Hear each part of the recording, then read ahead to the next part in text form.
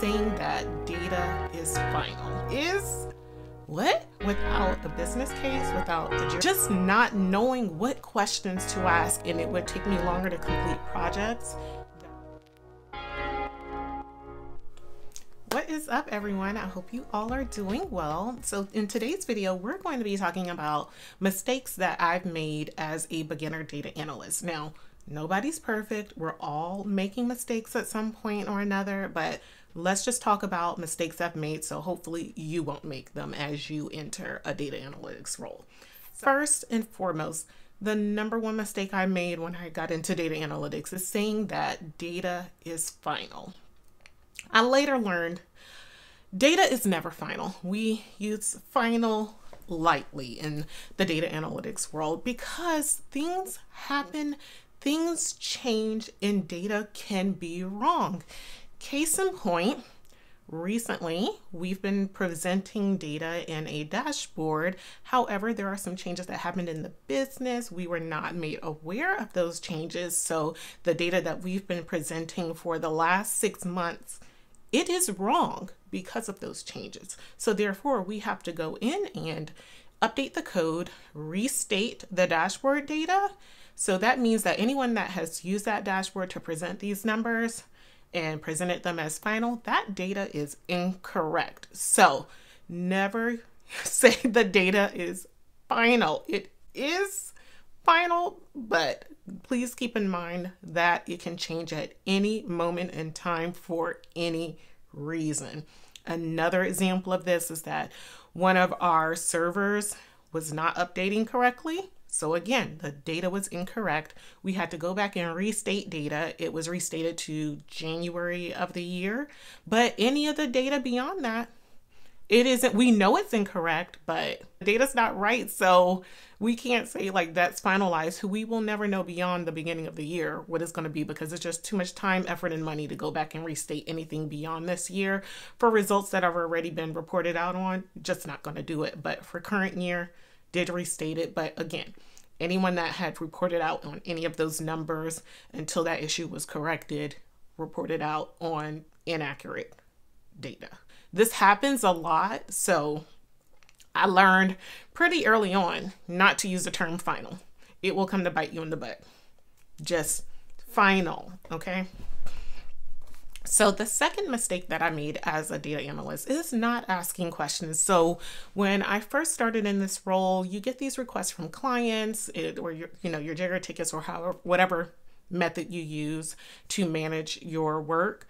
Getting the requests and just not knowing what questions to ask. And this is something that may come along with time, but not asking questions, because if you're not clarifying what it is that your client or your stakeholder wants, you could be presenting them with the wrong data or wrong information or something not in the way they need it. And then you're having to go back and redo all of that work once you present it to them and they're like, no, I wanted this, or no, we needed to display this. You're having to go back and edit all of that work that you did and redo it. So asking questions, asking clarifying questions as well. So if they put in a ticket that they need performance for a particular result, clarify, okay, is this going to be for a specific time frame, for a specific work group or product or service, whatever the case may be. Ask just some general questions, and that may lead them to provide you with some answers that make you have additional questions that you need to clarify, and just starting that conversation and asking questions so that you can get them a more final or a better product, and you're able to answer their questions and address the problems that they have in a more efficient way. Again, this is something that I struggled with, and well, I guess now I have a lot of questions, actually. I asked too many questions probably today, but that is a part of the job. Like, you are trying to find an answer, or you're trying to solve problems, and that does require you to ask a lot of questions. But again, something that may come with time, but just try to get in the habit of asking clarifying questions, and you'll learn what are the right questions to ask as you go along in your career. The next mistake I made as a beginner data analyst was not documenting my work. You guys, when I tell you, document your work, save your work, categorize it in a folder, use GitHub, use something to document your work. Because Friday, just 2 days ago, someone came to me, hey, so-and-so said that you worked on this project and I want to know if you can share your code. And I'm just like, what? I worked on what? Like, you do so many projects, you forget about it. But you need to make sure that you are documenting and saving your work. And then also, when you are writing your code or doing your SQL, make sure you're commenting out sections of the code that says you're doing X, Y, and Z here, and this is why. Because someone, if you need to share your code with someone else, they may not need it for that purpose. They may need it for another reason, but comment it out what you're doing so they have that little general explanation as to what the code is doing for you. Now, in this situation on Friday, I did not recall working on this project, but luckily I did have it saved. I had my sections commented out. I was just able to do a quick search in my folder for one of the keywords in that project. And I was like, oh, did work on that.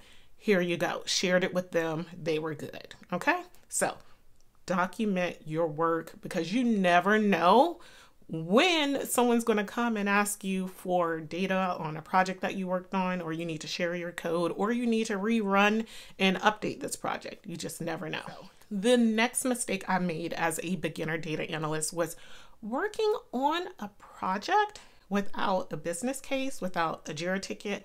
Someone would, or I would have clients or stakeholders reach out to me via Slack. Just send me a Slack message and they'd be like, hey, can you pull data on X, Y, and Z? Or we need to make changes of X, Y, and Z. And there's no documentation. So you have no paper trail. Like you have nothing in an official system that's saying, hey, I need this work done. We have this funding approved, or we have this leader or director or whoever, this sponsor for this particular project. You don't have any of that documented anywhere for you. So I began working on this project, doing the analytics, getting a dashboard together, and then it comes back from the team, other people on this same team, like, why did you do this? Why did you change that? I had no leg to stand on. I had nothing as to, I was just doing the work and I shouldn't have been doing it because I didn't have a ticket for the work. I didn't have any documentation, and none of the other people in the team were aware. And when they found out about it, they wanted all these changes. So have the work documented, have a paper trail so it can go back and say, okay, this person requested it. This is why I made this change. This is why I made this update. Because instead of other people coming to you, questioning you, send them to the ticket, send them back to the original requester. They can have that conversation, because it's not necessarily like I did anything wrong. I did per the request, but again, wasn't approved, wasn't documented clearly. So that was definitely a mistake on my end, and something I've learned not to begin work before it's in a ticket, okay? Or whatever system or process you use. I don't do the work until it's in the system. No matter how much I want to get a head start on it, I'm just not going to do it, because I've been burned one too many times. I've learned my lesson. All right. And the last mistake I've made as a data analyst is being afraid to ask for help. So this is kind of like, I struggle with this because I am a big proponent of, hey, if you can go and find the answer, go and, be independent, try and find the information first. But I got stuck in that so hard that I would never reach out and ask people for help. So it became an issue because I would just be spending so much time researching, trying to figure out how to do something, and I'm not finding the answers where I could have reached out to a coworker and got the answers. Now, this is not me saying don't try to do it on your own first, because again, big proponent of trying to do it on your own, because I find that I remember those things. I remember how to do them a lot more than someone else doing it for me or watching someone else do it. Like, I learn better when I'm actually doing the work. So I would just get in this habit of not asking anyone for help, and it would take me longer to complete projects that are due, and it became a problem. So I would say, like, if you've spent some time, or if you've looked, you can't find the answer, don't be afraid to ask for help. Like, don't be afraid to ask your manager or your coworkers for help with something. Like, you can explain to them, I've tried X, Y, and Z, and I'm still not getting this to work right. And they can probably look at it with you, help you through it. Like, we all need help at some time or another, but I just don't want people to be afraid to ask for help. But I think a lot of people are more willing to help you when you're like, okay, so this is my problem. I've tried X, Y, and Z. This is what's happening when I do those things. It's not giving me back. This is what I want. Can you help me? I think a lot of people are more willing to help when they've seen you've tried everything, opposed to you not trying anything and just saying, hey, can you help me do this? I think more people would be more willing to help if, you know, you've tried, didn't get it, now you need help. So those are some of the things that I've struggled with in the beginning of my data analytics career. Some of the mistakes that I've made that I hope will help you out so that you're not making them. But that is going to be it for this video. I hope that you guys enjoyed. Please comment down below if any mistakes that you've made in data analytics. I can't wait to hear back what you guys have done, because it's probably some mistakes that I've made and struggled with as well. So comment below, and I'll see you in my next one. Bye.